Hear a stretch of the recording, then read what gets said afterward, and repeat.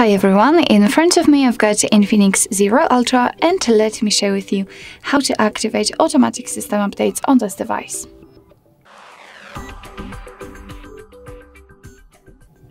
So first of all, let's enter the settings, and here we have to tap on the My Phone. Now let's scroll down to the very bottom and keep tapping on the build number until you'll see the information that you're in the developer mode. I know it may be quite confusing, but it is crucial because there we've got the option we're looking for. So now we can go back to the general settings, scroll down to the very bottom and tap on System. Now let's tap on developer options.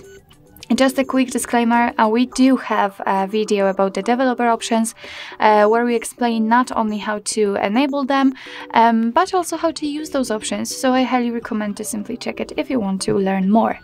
So now, getting back to the automatic system updates, just scroll down a little bit to find this option. As you can see, in my case it is turned on, but if you've got it turned off, just tap on the switcher.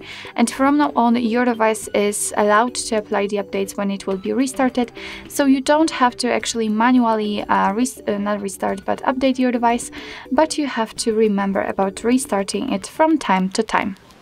So basically that's all. This is how to activate the automatic system updates in your Infinix Zero Ultra.